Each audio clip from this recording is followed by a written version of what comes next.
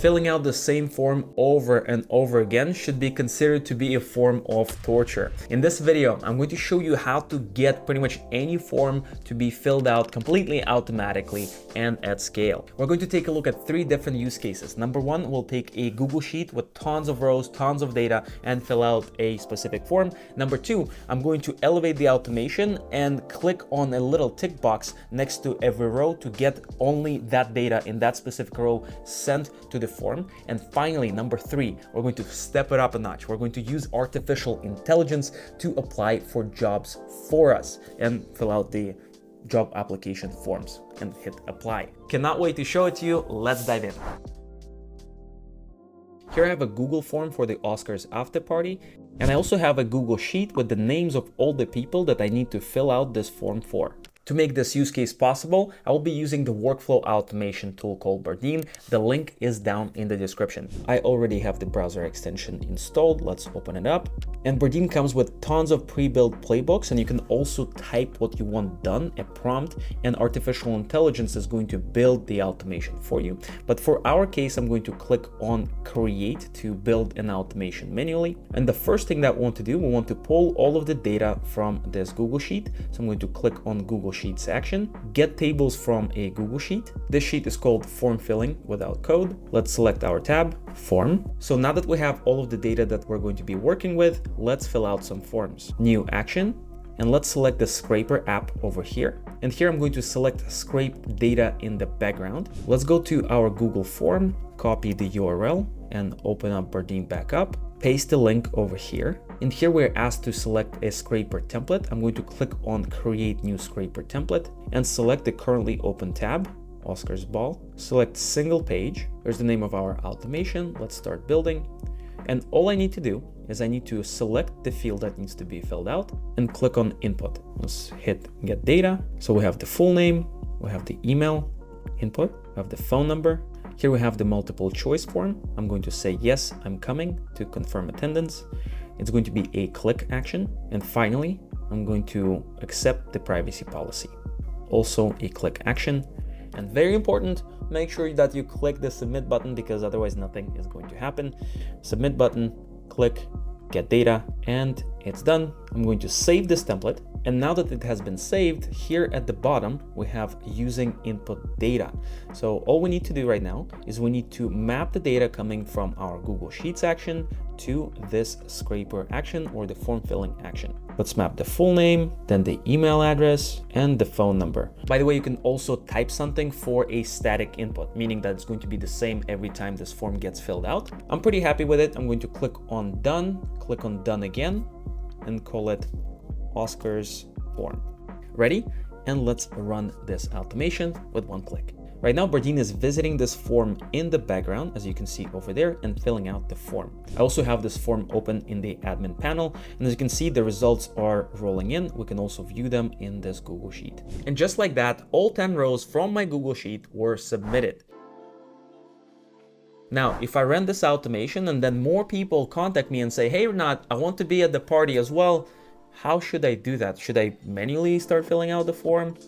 Not really, because I have a perfect elevation of this automation. Let me show you how we can create a trigger to run this automation on each individual row. To trigger our automations, I'm going to create a new column and call it submitted. And then let's insert a checkbox. Just like that. Let's drag it all the way down. These forms were already submitted, so I'm going to mark them as submitted.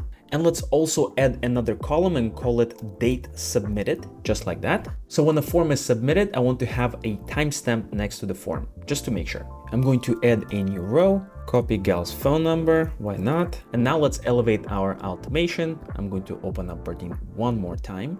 Then let's click here to duplicate it. Let's call it tick to fill out the Oscars form. Click on save. There's the form. I'm going to open it in the builder and change a couple things around. Let's delete this action that pulls the entire table from Google Sheets. And instead, I'm going to add a new action. It's going to be a trigger action over here. And at the very bottom here, I have the option that's called when row is added or changed. Changed is the most important part in Google Sheets. Let's select that. Pick our spreadsheet, form filling without code, select the tab, form. And now let's reconfigure the scrape data in the background action. And because we replaced the action beforehand, we'll need to remap the data fields. That's what I'm going to do. Let's grab it from the trigger action. We're going to get the full name, the email address, and the phone number. There is one more very important step, and that's a conditional block. Right now, the way this trigger is set up, it's going to fire when any row is changed in this spreadsheet, and we do not want that. Instead, we only want some changes to trigger this automation, specifically when we check that checkbox. So I'm going to add a conditional block over here, and this conditional is going to check a value in this trigger action. It's going to check the submitted box, and then we're going to say if that submitted cell contains the value called true. By the way, check is true, unchecked is false. And when it's true, we're going to automatically fill out the form. If you want to take it up a notch, we can add another action that will update our spreadsheet saying that yes, the form has been filled out. Let's add the Google Sheets action, update Google Sheet rows, select our spreadsheet. We need to specify which row needs to be updated.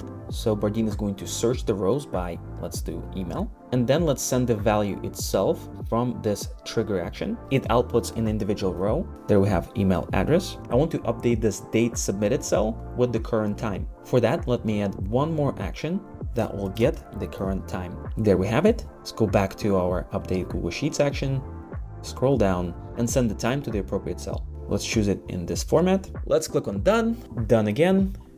And very important, enable this automation in the Autobook section, just like this. Let's go back to our spreadsheet and let's submit this row. Magic happens. And that's how you fill out forms with data from individual rows. And finally, we've arrived to use case number 3. We're going to have artificial intelligence apply to jobs on Upwork for us. And this automation is absolutely killer. Number 1, we need to get the job description. Then 2, we'll need to feed that job description to artificial intelligence to write a proposal on our behalf. And finally, we'll need to fill out the job application form for us. Let's go ahead and build this automation. I'm starting out with this Google Sheet with interesting jobs to apply for that I scraped just earlier.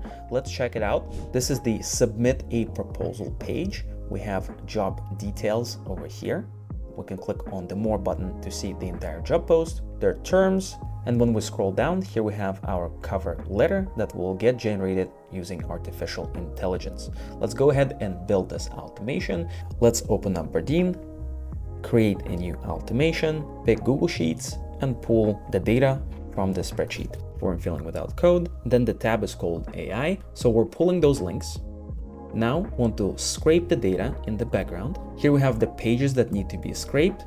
I'm going to pick action 1 and send the Upwork job post links like this. Then I will need to create a new scraper template.